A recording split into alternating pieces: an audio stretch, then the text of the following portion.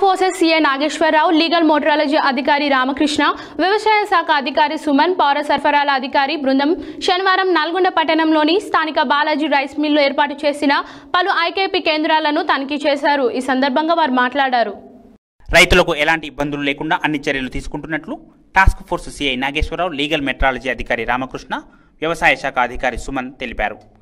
పౌర సరఫరాల అధికారి బృందం ఆధ్వర్యంలో నల్లగొండ జిల్లా కేంద్రంలోని బాలాజీ రైస్ మిల్లో ఏర్పాటు చేసిన ఐకేపీ కొనుగోలు కేంద్రాలను శనివారం వారు తనిఖీ చేసి మాట్లాడారు. ధాన్యం తూకం విషయంలో అవకతవకలకు పాల్పడినట్లుగా అనుమానం వస్తే రైతులు తమకు సమాచారం ఇవ్వాలన్నారు. విచారణ జరిపి చర్యలు తీసుకుంటామని హామీ ఇచ్చారు.